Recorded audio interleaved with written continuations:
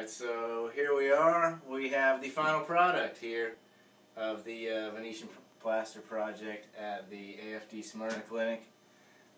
We have burnished our final clear coat over the actual Venetian plaster. And so now we finally have the final product. So we start out with a base coat of primer, then we put on 2 coats of Venetian plaster, and then we burnished that second coat of Venetian plaster. Then we put our clear coat on, and we burnished that clear coat just to give it just a little bit more shine. The clear coat naturally has a shine to it, but if you burnish it, it just gives it that little more of a high gloss finished look or whatever. So anyway, you come out with a nice durable finish.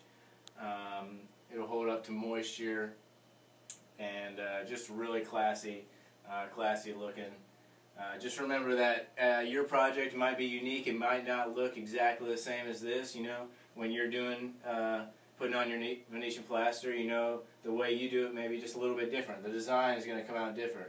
If you look at each of these walls, you know, they're all going to be a little bit unique. They're not all exactly the same. So that's kind of the cool thing about doing a faux finish and doing Venetian plaster, is that you can kind of put your own touches on things.